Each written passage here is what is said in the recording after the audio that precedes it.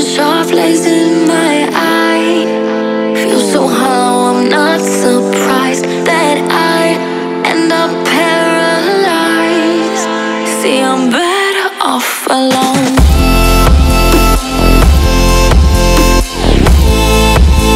I'm better off alone.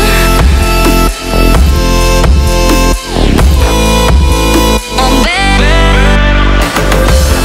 All I do is run, but when you hold me, I fall down, and I'm so sick of love.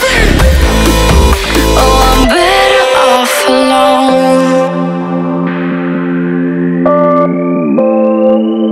I'm better off alone. Yeah, you see, I'm better off alone. No, I'm better off alone.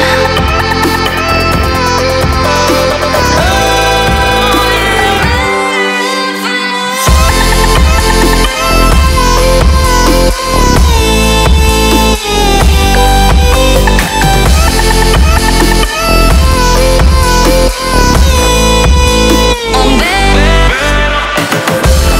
All I do is run, but when you hold me, I fall down, and I'm so sick of love. Just let me go. Watch as I go. Just let me go. When I'm getting ready for a trip, I like to take some time before things start to get too stressful to sit down with something to drink and get everything written down. This includes any last-minute packing, things to prep at the house before we leave, and plan our agenda for the day that we'll be heading out. Once I have this done, I feel like I can breathe a little easier.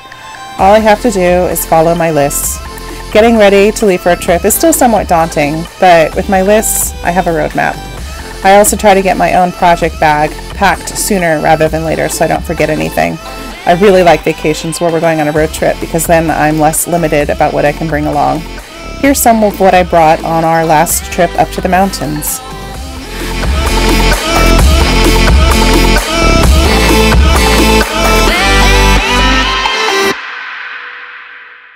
This is a watercolor journal that I'm challenging myself to fill this summer. Only 2 paintings so far, so I still have some work to do. My daily planner, my journal, and this is a relatively new sketchbook. I'm trying to get in the habit of writing or sketching any ideas I have down before I lose them, so this is definitely coming. Pouch filled with all the loose ends, and I really want to paint on this trip, so all the painting supplies are coming along. End up paralyzed. See, I'm better off alone. Years ago I bought this cross-stitch kit at the Frank Lloyd Wright Home and Studio in Oak Park, and I work on it so infrequently. It'll be amazing when I'm finally finished. I keep it in my bag for travel. It's the perfect thing to do on a plane or in a car.